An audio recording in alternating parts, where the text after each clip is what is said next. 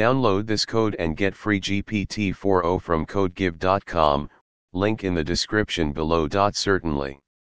Competitive programming in Java can be quite rewarding, and there are several tricks and techniques that can help you optimize your code and improve your performance. Below is a tutorial that covers some of these tricks with code examples. ###1. Fast input/output. In competitive programming, I/O can be a bottleneck.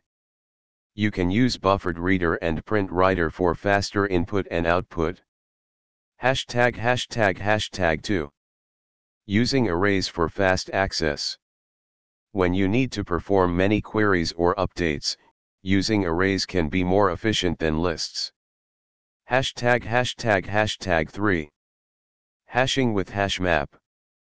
Using a hash map allows for average O(1) time complexity for insertions and lookups, which is crucial for many algorithms. ###4. Using collections for sorting and searching. The Java Collections framework provides powerful utilities for sorting and searching. ###5. Bit manipulation tricks. Bit manipulation can provide elegant solutions for problems involving sets, combinations, and masks. ###6. Euclidean algorithm for GCD. The Euclidean algorithm is efficient for finding the greatest common divisor, GCD. ###7. Dynamic programming with memoization. Dynamic programming is an essential technique, and memoization can help avoid redundant calculations. ###8. Precomputation for factorials or primes.